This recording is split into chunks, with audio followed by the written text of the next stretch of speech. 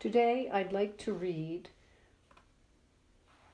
the Allegiance to Gratitude or Thanksgiving Address from the book Braiding Sweetgrass by Lovell Kimmerer. I'd like to read 3 sections a day and ask for your patience in listening.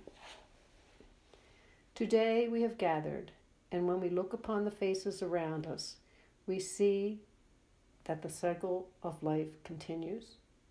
We have been given the duty to live in balance and harmony with each other and all living things. So now let us bring our minds together as we give greetings and thanks to each other as people. Now our minds are one. We are thankful to our Mother, the Earth, for she gives us everything that we need for life. She supports our feet as we walk about upon her. It gives us joy that she still continues to care for us, just as she has from the beginning of time. To our Mother, we send thanksgiving, love, and respect. Now our minds are one.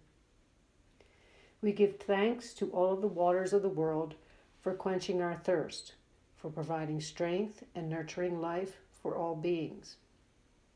We know its power in many forms: waterfalls and rain, mists and streams, rivers and oceans, snow and ice.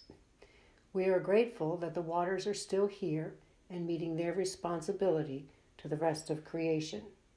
Can we agree that water is important to our lives and bring our minds together as one to send greetings and thanks to the water? Now our minds are one. Thank you for listening. This is Mary McEvoy. Thank you.